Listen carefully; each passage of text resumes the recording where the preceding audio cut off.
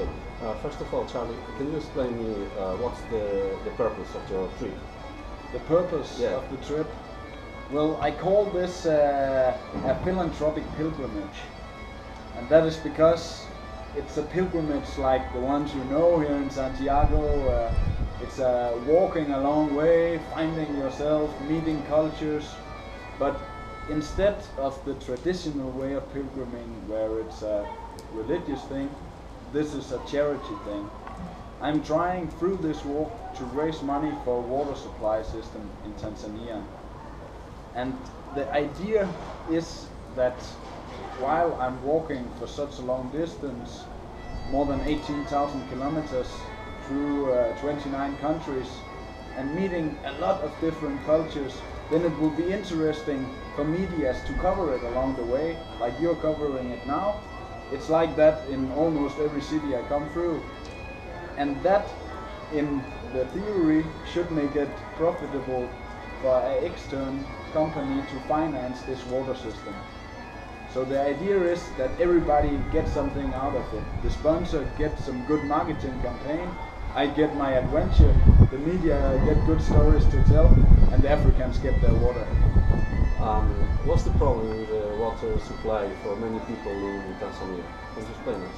Yes, the problem in this specific village is that they live about 19 kilometers away from the nearest source of water. So that's 19 kilometers of walking to the nearest water source and 19 kilometers back again. That's a complete day spent on walking to get water. And that's how the symbolism came up in my head, that I'm walking so they don't have to walk. And who's going to build this system for water supply in Tanzania? It will probably be some local entrepreneurs. It's very important to get the local people involved in the whole thing, so they feel responsible for it as well.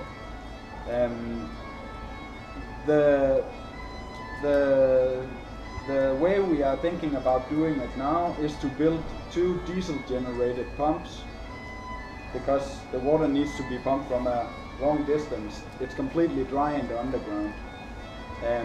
But I have an idea that it might be possible to do it with solar energy or wind energy or other sustainable sources.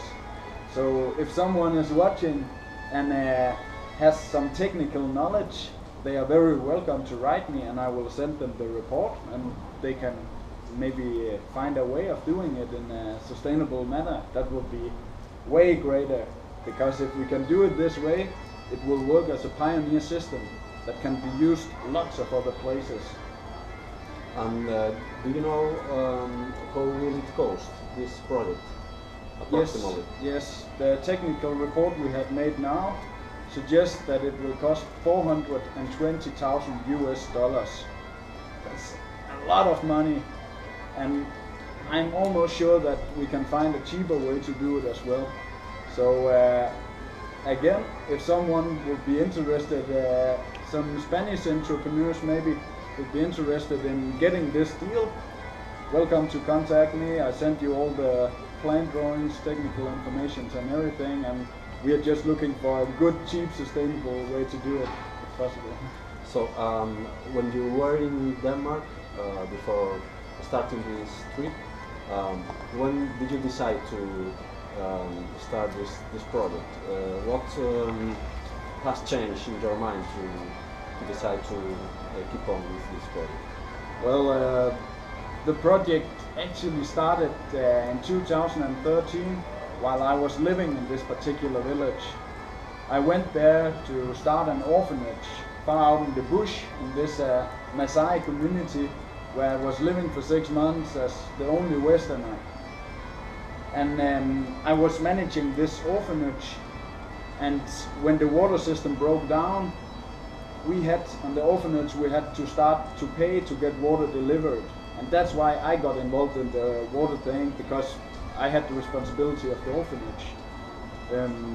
We found a solution for the orphanage with a rainwater tank, but when I went home, I was already so involved in the whole water problem that I wouldn't just let it be. And I promised the people in the village that I would see what I could do to help them fix this thing when I went back to Denmark. And then I came home, and as always, when I'm home for a little too long, I get restless and I need to get out on adventure. And then the idea came to combine those things of adventure and making this project for them. And that's also what Walking for Water, the organization and the idea is about. To do what you love to do what you are good at, and to try to use it for something that is making the world a better place, basically. So that's also what I want to invite people to join the organization and the movement of Walking for Water in whatever way they feel like. I feel I'm good at walking and I like to walk and explore, so that's what I'm doing. But if you are good at something else, maybe you're good at making websites, maybe you're good at making graphical design, maybe you're a musician, whatever your skill and whatever your passion is, you can use it in this network, where we also try to strengthen each other's network. You get to know other good people and you get your work seen a lot of places. It can be hard as an upcoming artist, an upcoming advertisement guy or whatever, to actually get your skills out to be seen by a lot of people. But if you join an organization like this, even though the work is volunteer, it's still a good way to get a reference to show future employees what you can do. Okay, so thank you. Was it too? No, It's good. it was fine. Good.